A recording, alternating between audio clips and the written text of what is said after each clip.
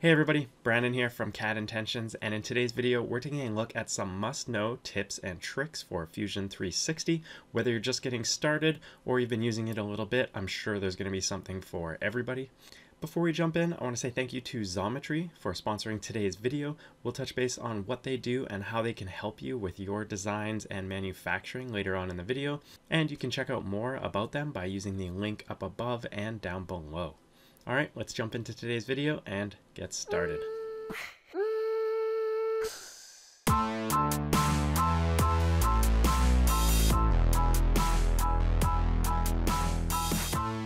Alright, so as I mentioned, we're going to be looking at some tips and tricks when working with Fusion 360. The first one, and maybe the most important tip when using any software, is to save your drawing or model first. Make sure you save this. This is going to get the autosave going, as well as make sure you've got your part or component in the right location. Hitting that save button up in the top left here, or Control S, is going to bring up your save menu. Give it a name, and we're just going to call this example bracket for now. But one thing to note when you're saving any kind of part or drawing, be as specific as you can. Now, this may not be a great example here, but this is just an example. But by giving it a definition or a description in your part name, whether it's 1/4 inch bracket or sheet metal part, something to the extent that's going to help you remember this later on when you come back to it is going to be a big time saver. Now, hitting save is going to start our save, and you can see now this has been saved up top. And this is going to autosave as we work through our project. Next up is keeping things organized by creating a new component each time you start a new piece of your project. Right-clicking on the top of your browser here and choosing New Component will create a new component. Giving it a name will be helpful, so we're going to call this L angle or something to that extent. And then from here, you simply hit OK, and you've got that new component here. Now you can also create components within components, and that's going to create an assembly. But these are basically different parts that are going to make up your project or model, and it's going to help keep things organized and separate from each other in case you need to change things or reuse them later individually. This is going to save you a ton of headache in the future. Alright, so the next tip here is one that I mention and use with every software that I teach and learn, and that is to memorize and learn as many of the shortcuts within the software as you can. Shortcuts and quick key commands are going to save you hours over the life of a project and career in any software, and Fusion is no different. Now, let's start a sketch here, and we're going to create the start of our L angle, and I'll show you a few as we go. So right-clicking and choosing sketch down here is going to allow you to start a sketch, which is the basis for your part model. We're going to use rectangle here, and you can choose a plane. We're just going to choose the left side here. You can choose from a variety of different options, including line, rectangle, circle, spline. We're going to start with just line work, and since you can use smart dimensioning on the fly, you're not going to care too much about the dimensions, more of just getting the rough shape that you want. So you can see here I want an L. So I've drawn this out. I'm going to double click to end it, and then as I mentioned, short commands. So D is one for smart dimensions. So you hit D and then choose one of your lines and then drag it up, and you can just on the fly dimension and kind of shape your object. So we're going to make this, say, a 10mm thick L angle. So we're going to do one over here, make that one 10 and hit enter. We're going to add one over here, and we're going to make this, say, 40 long on the lower side, and let's make the top side 60 high. And you can see here we've now got an L bracket, or say an anchor bracket, that is 40mm by 60mm with a 10mm thickness. Now simply hitting the check mark over here is going to finish that sketch. Now, as I mentioned, shortcuts are going to come into play. We use the D shortcut for smart dimensioning there. You can also use E for extrude. So if we want to extrude our L angle here, simply hitting E is going to select it, and now we can easily select the distance we want to extrude. So let's call it 100 millimeters and hit enter. You can see right away with just a few keystrokes we've got our L bracket made.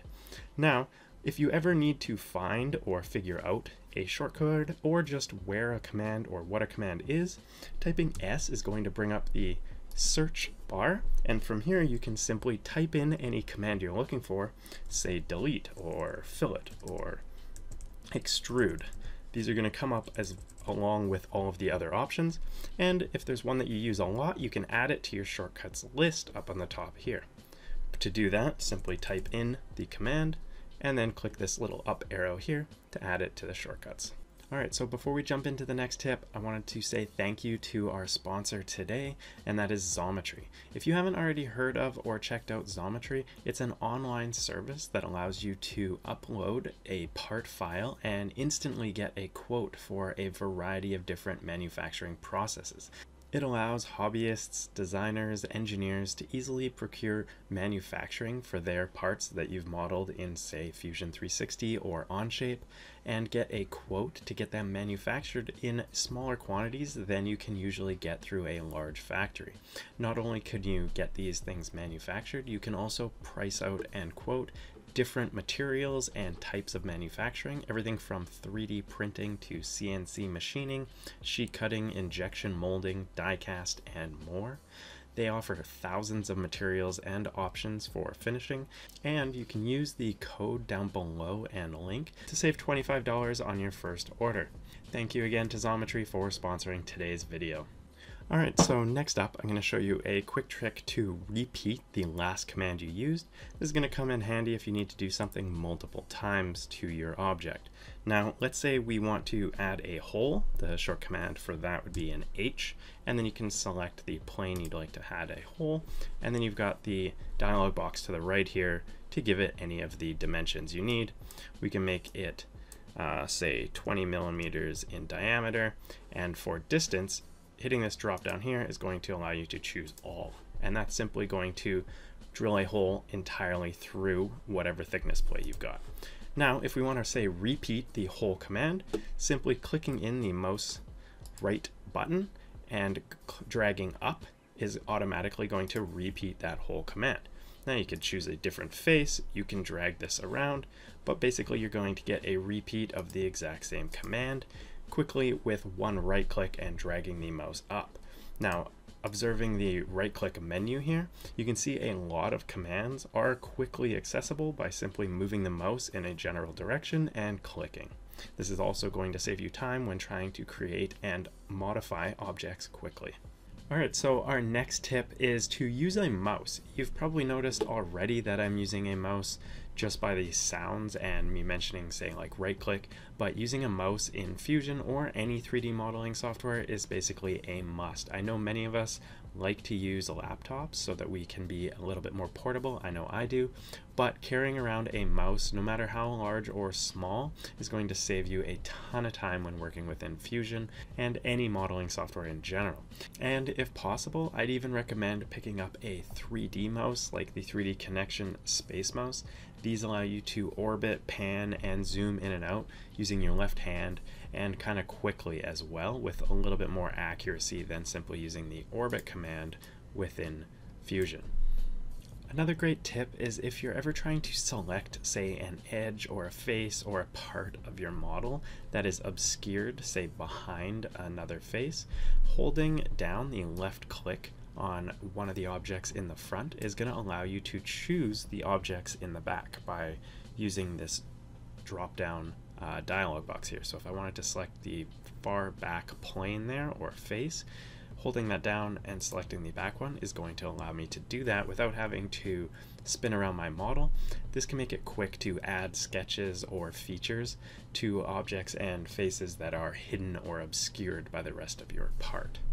Similar to the last tip, using the escape key and kind of clicking off of your objects and models and sketches almost kind of consistently is going to help you help prevent you accidentally selecting an object and adding something to it or moving it. Similar to CAD, if you're typically a AutoCAD user or plain 2D CAD user, escape is kind of like a safety net that you're hitting pretty consistently. If you've accidentally selected an object and you're going to do something else, hitting escape is going to deselect that so you're not accidentally constraining something to a part of your model that you don't want to, or adding sketches to areas that you're not intending to.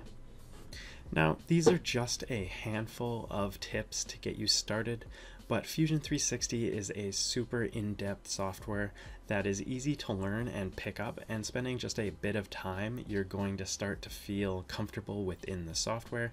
One thing before I let you go is to always customize your software to best fit yourself and your preferences.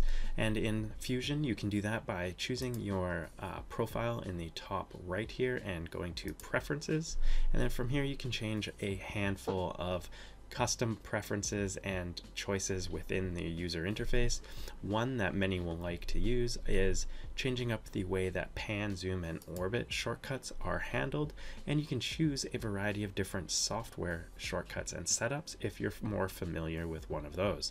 In particular, if you're coming from Inventor or say SolidWorks, you can choose to use the pan, zoom, and orbit shortcuts from those software with just choosing it from this dropdown.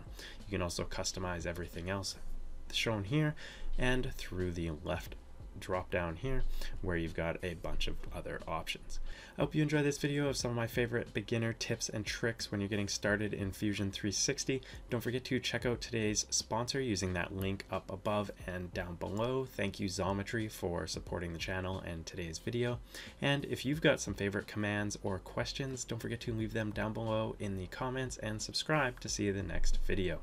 Thanks again and cheers.